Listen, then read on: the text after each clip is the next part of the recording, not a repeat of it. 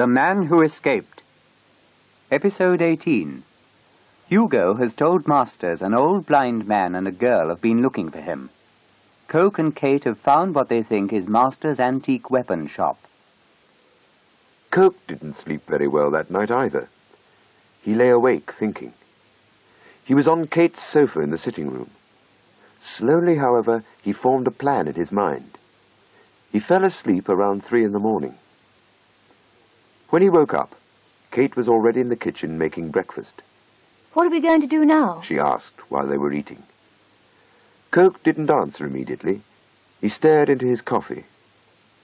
He knew he had to make one thing clear to her.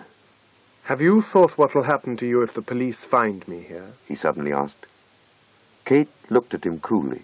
We've been over this before, haven't we? Now answer my question. She answered. But they'll send you to prison if they learn you've helped me. I'll worry about that if and when it happens.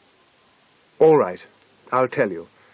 But I warn you, if anything goes wrong, you might get hurt. Badly hurt. He told her. Go on, I'm listening.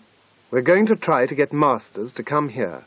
That is, if the owner of that shop is Masters.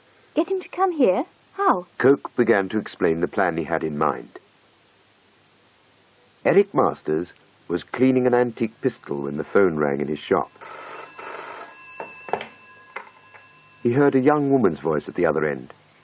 I believe you buy and sell antique weapons, She said. Yes, that's right.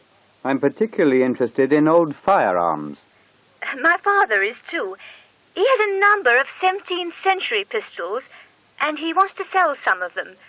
Would you be interested? Certainly. If you bring them to my shop, I'll look at them and give you a price. Well, unfortunately, my father's blind. It's very difficult for him to get about. Would you mind coming to our place? The woman answered. Masters managed to answer calmly. Well, my assistant is out to lunch. I'll come over when he comes back. Is that all right? He noted down the address she gave him and hung up. His hands were trembling slightly. These must be the people Hugo told me about, He thought. He reached into a drawer and took out a pistol.